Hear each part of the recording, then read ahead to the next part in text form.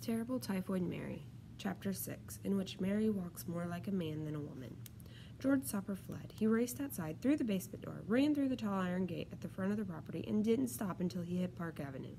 When he recounted the incident, Soper didn't say whether Mary chased him with the carving fork, and if she did, how far he ran, but he did say, "I felt rather lucky to escape."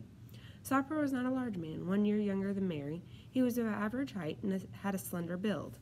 Bitterly, he explained that Mary was a large and very strong woman. She was 5 feet 6 inches tall, he said. Mary had a good figure and might have been called athletic had she not been a little too heavy. She prided herself on her strength and endurance. He went on to say that Mary was at the height of her physical and mental faculties, and that she had used rough language. Her behavior shocked Soper. It also hardened his attitude toward her. In his worldview, no true or proper woman would act the way she did. Many people from the middle and upper classes would have agreed with him. The dominant social view at this time held that a proper woman should be pious, pure, domestic, and submissive. Mary did not fit this ideal. She was strong and tough. She had a temper. She swore. She threatened him. Soper concluded that Mary Mallon was more like a man than a woman. Nothing was so distinctive about Mary as her walk, unless it was her mind, he said. The two, her walk and mind, shared a peculiar communion. Those who knew her best said Mary not only walked more like a man than a woman, but also that her mind had a distinctly masculine character. It's true that Mary was a strong woman. She wasn't submissive. She was stalwart and brave and not afraid to stand up for herself, even if it meant a fight. She had crossed the Atlantic Ocean alone as a young teenager. When her aunt and uncle died, she fended for herself. In a large foreign city, she had probably done lots of hard domestic jobs as she worked her way up to the station of cook. In 1907, society had strict ideas about womanhood and marriage, too, based on something called the middle-class ideal.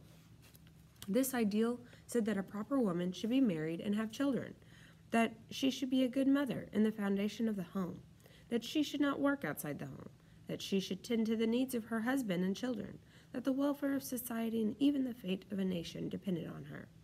A woman like Mary didn't fit this ideal. Like most Irish immigrant women living in New York City at the time, she wasn't married. Neither were more than 50% of women her age who were living in Ireland. Young girls and unmarried women were encouraged to immigrate.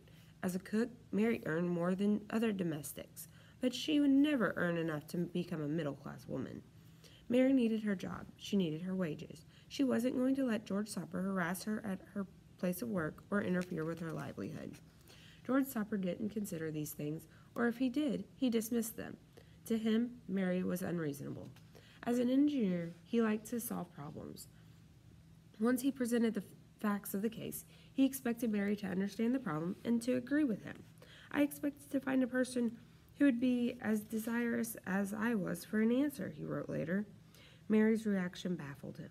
I suppose that she would be glad to know the truth, he wrote. I thought I could count on her cooperation in clearing up some of the mystery which surrounded her past. I hoped that I might work out together the complete history of the case and make suitable plans for the protection of her associates in the future. He wanted to save her from her carrier state. He wanted to teach her the proper hygiene methods in order to protect the families for whom she worked, and he expected her to be grateful for his help. The sharp tines of Mary's carving fork said otherwise. I never felt more hopeless, said Soper after he left empty-handed. Soper may have felt hopeless, but he wasn't giving up. He felt certain that he had gathered enough epidemiological evidence to prove that Mary was spreading the killer disease. At this point, however, the evidence that Mary Mallon caused typhoid wherever she worked was circumstantial. The fact that she happened to work at places where typhoid fever broke out did not prove that she caused the outbreaks. The outbreaks may have been a coincidence. The fact that Mary escaped the illness herself wasn't proof either, nor was the fact that she left her employment soon after typhoid broke out. But these facts, and her behavior, convinced Soper that Mary Mallon was a menace to the public health. The circumstantial nature of the evidence did not deter him. As a matter of fact, I did not need the specimens in order to prove that Mary was a focus of typhoid germs, he said. My epidemiological evidence had proved that. Soper was wrong. He didn't need the specimens. As scientists and statisticians know, correlation does not imply causation.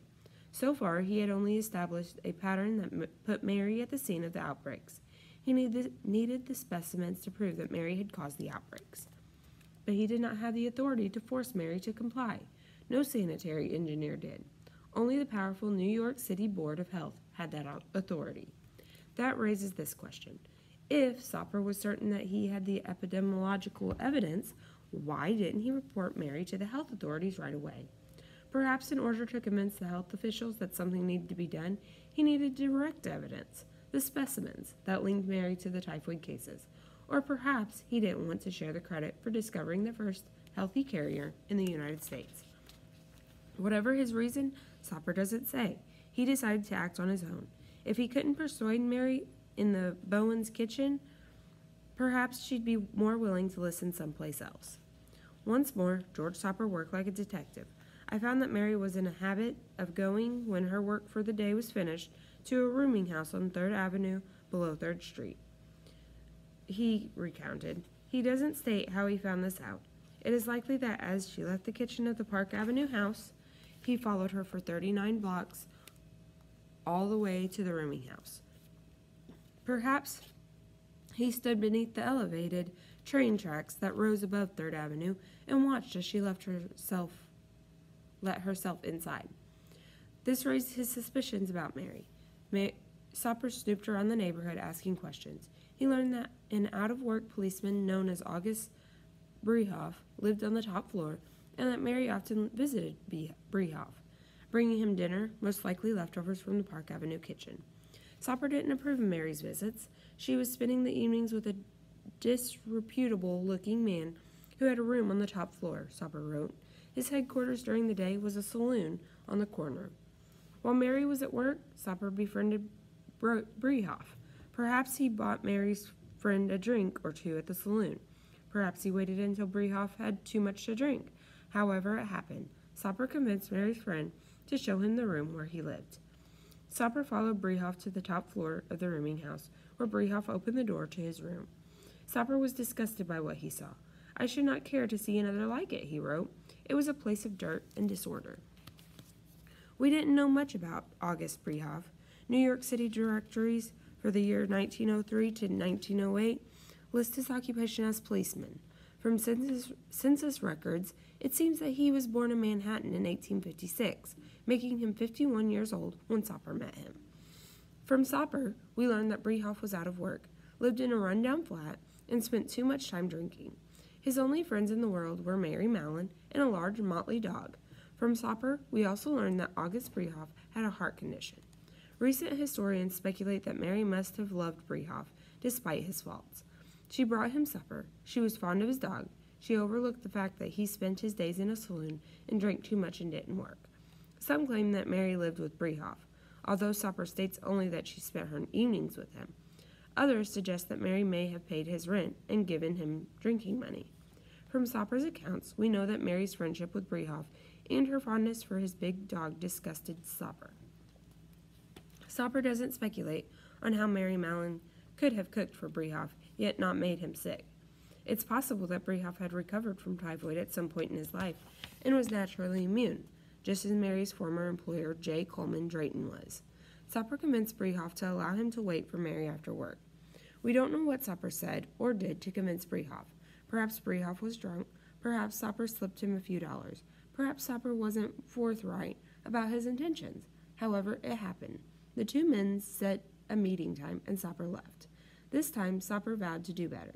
He would be more patient with Mary. He would choose better words and speak more carefully. He would use as much tact and good judgment as he could muster. He would plan out what he'd say and rehearse the words. I wanted to make sure she understood what I meant, said Soper, and that I meant her no harm. But he wouldn't face Mary Mallon alone. He would bring an associate. And that's where we will stop.